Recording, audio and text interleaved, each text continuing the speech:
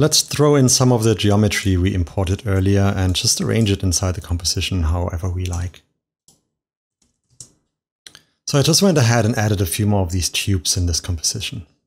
Next up, I want to throw in that wooden brick thing that we imported earlier as well.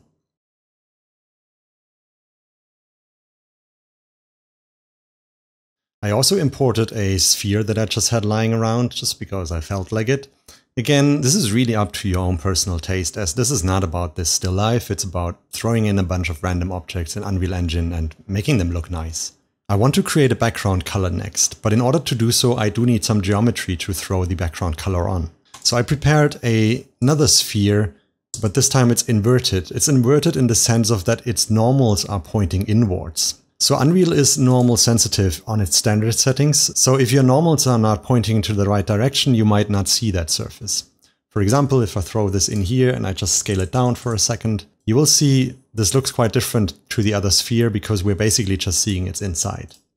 But what that allows us to do is just to have this sphere encapsulating the scene, and we can throw a background color on it and we're good to go. Now, in our case at the moment, this doesn't really matter, but in case you are playing around with physics or want to build something interactive, you will have to look at the collision settings and potentially turn off collision.